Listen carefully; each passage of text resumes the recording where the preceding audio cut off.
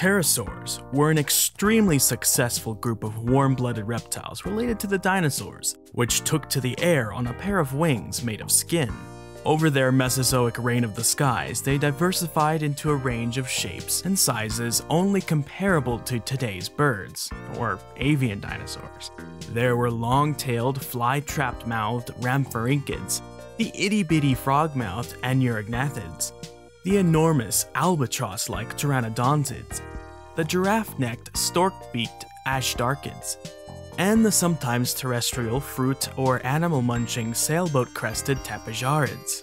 The tapejarids are easily the most flamboyantly decorated and are some of the least well understood. One amazing dig site in Sao Paulo, Brazil, not only preserves a wide variety of pterosaurs, but also all kinds of fish, insects, amphibians, lizards, crocs, some dinosaurs, and even plants, preserved in breathtaking detail, as though they died only a few weeks or even days ago. A fossil of a fan-crested pterosaur, those tapejarids I mentioned earlier, was taken from this dig site, which belongs to a layer of rock called the Crato Formation many years ago. Specifically, the fossil, which is an almost complete skeleton, was chunked into 6 slabs and taken from the area by fossil poachers. This is unfortunately painfully common in Brazil. Locals and foreigners alike pillage the natural history resources of the country for research, fortune, or both abroad. This happened a year or so ago with the little peacock-feathered dinosaur Ubirahara, many years ago with the 4-legged snake, and possibly recently with the eagle shark.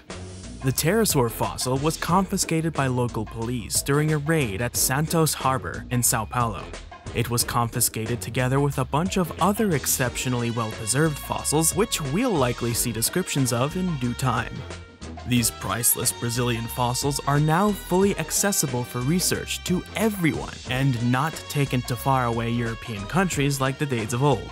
Brazil has stricter laws on fossils than the US, as they label fossils a geological heritage of the country, so any collecting of fossils requires permission, with trade and private collection of these resources a crime. It's due to the illegal nature of the collection of the pterosaur specimen that the researchers aren't 100% sure where it came from or what procedures were used to collect and prepare it. Once the specimen was turned over to an official repository, it was given a proper item number and could be displayed and studied. The research team, led by Victor Beccari, found the pterosaur specimen to belong to an already known genus and species of one of the most flamboyant flying reptiles so far discovered, Tupandactylus navigans. Tupandactylus has been known since 1997 with 2 species to its name, Imperator and navigans.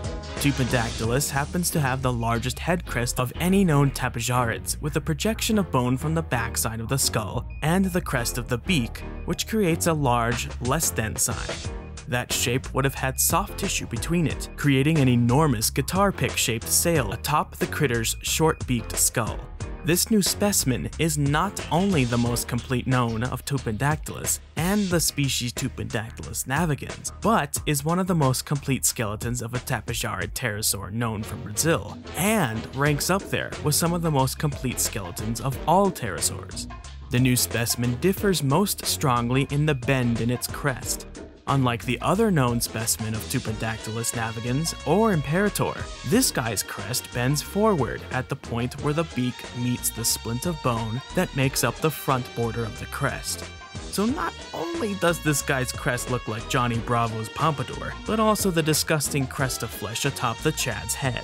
This specimen is the first time researchers have been able to study more than just the skull of this species. In doing so, they found that the skeleton shows evidence, like its long neck and the ratio of its fore and hind limbs, that this pterosaur was a terrestrial forager. The huge crest may have been a drag when it came to long-distance flights, literally. However, these beasts were still adept at the art of flying. It retained the strong muscle-anchoring notches and plates, as well as a huge sternum, that most other pterosaurs need for flying.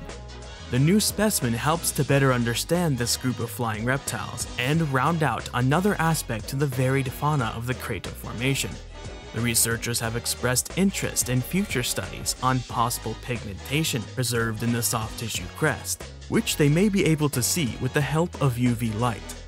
Some scientists think the crests of these animals were so large they may have caused some problems, so further study on the connection between crest size, habitat, behavior, and flight capabilities in these pterosaurs is of particular interest. For more interesting stories about nature, the history of life, or what goes bump in the night, subscribe, hit the bell icon for updates, like this video, and drop a comment in the comment section below. Thanks for watching. This video is partially brought to you by my lovely patrons. Pledge to that Patreon at any tier you like for many delicious offerings, like art, behind-the-scenes content, special Discord roles, and some physical products that will be revealed in the near future. Special thanks to my elephant tier patrons, Thea Svensson, Staniforth Hopkins, Dinosaur, and Arda Bayer, as well as my Tyrannosaurus tier patrons, Henry Brennan, Danny Van Heck, Dana Manchester, Chris Frampton, and Admin.